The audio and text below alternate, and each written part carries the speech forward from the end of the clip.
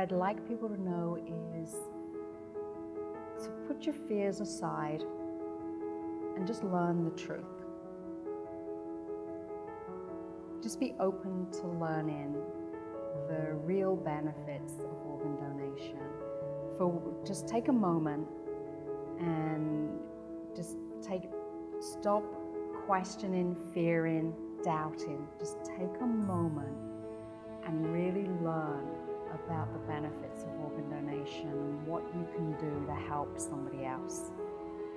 And if the answer is, I took my moment and it's not for me, I got it. I can respect that. But if you don't take that moment, how would you ever know? And you've really missed an opportunity to make a difference.